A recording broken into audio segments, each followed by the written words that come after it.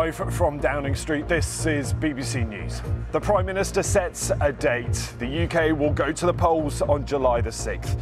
Rishi Sunak explains the timing of the announcement. It took many in Westminster by surprise. He tells the BBC economic stability has returned.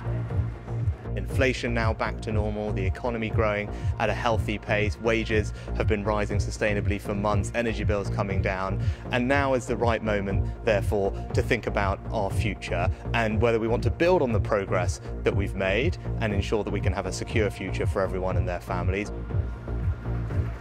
The Labour leader says that the election is the moment that the country has been waiting for. On the 4th of July, you have the choice, and together we can stop the chaos, we can turn the page, we can start to rebuild Britain and change our country. We'll be live across the country for you this morning with those leaders as they begin their election campaign. We'll have all the reaction and the analysis here on BBC News.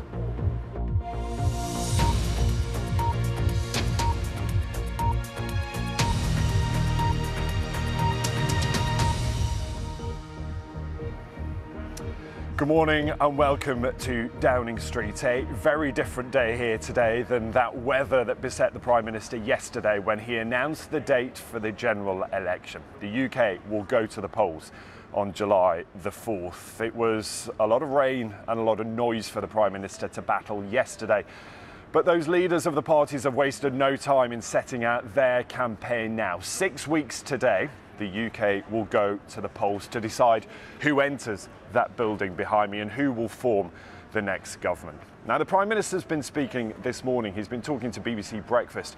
And it's fair to say that announcement yesterday really did come as some surprise, catching many in Westminster by surprise. That snap election just 6 weeks from now. So the Prime Minister's been detailing some of his reasoning for why the election will happen when it will.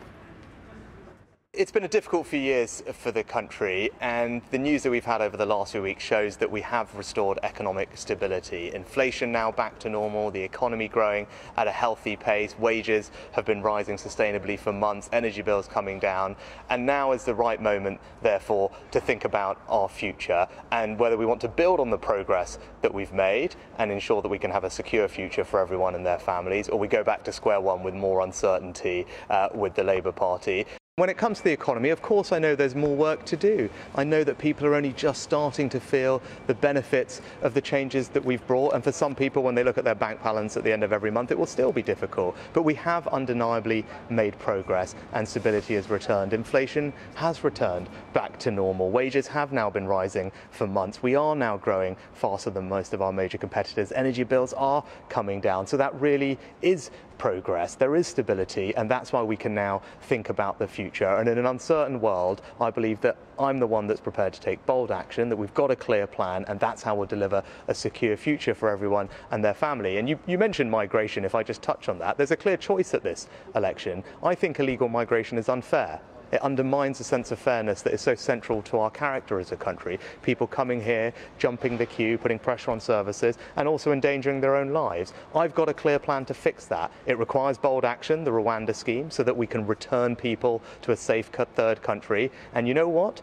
Just the other week, 15 other European countries all signed a statement saying that they agree that you need solutions like that in order to solve this problem. But there's a choice at this election because Keir Starmer doesn't believe that.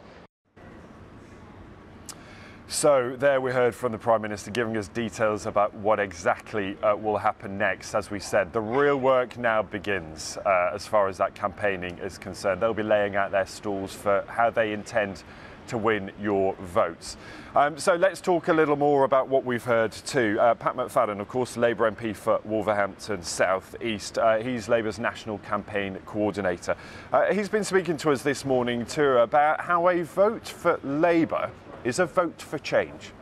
If you're a young person waiting to buy your first home, you want to know that your government is going to put stability first. That's not what we saw from the Conservatives. That's a massive change. What we saw from them was